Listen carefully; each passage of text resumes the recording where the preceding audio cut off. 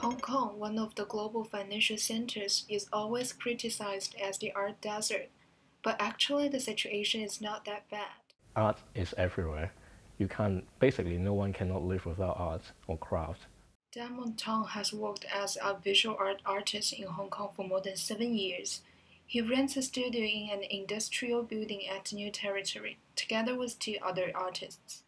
Where even I have to disagree, the cultural desert is not true. Problem is, people tend to talk about the thing outside the artwork, but not the artwork itself. I heard a little about it, really. Space and money is taking like almost, I don't know, 60, 70, or my whole focus, you know. So what, and then you feel mentally tiring. Asia Archive, Art Archive, did a lot of people's favor. Asia Art Archive is a non-profit organization that was founded in year 2000 with the mission of documenting and facilitating research around contemporary art in Asia.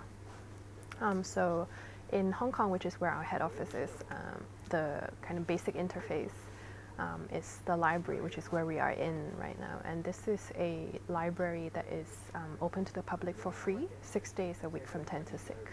So there's no registration needed. Anyone can come, and we hope this can become a resource for the public in Hong Kong.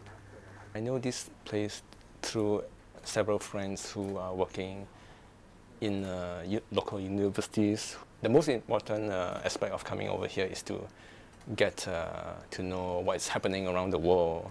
Archive for me is just a library, you know, but they really fill up the loopholes of the government agencies. Besides non-profit organizations like the Asia Art Archive, there are more than 100 art galleries in Hong Kong. The Hong Kong Art Basel in March also attracted artists from all over the world. With the help of all these organizations, the world of art in Hong Kong is spinning.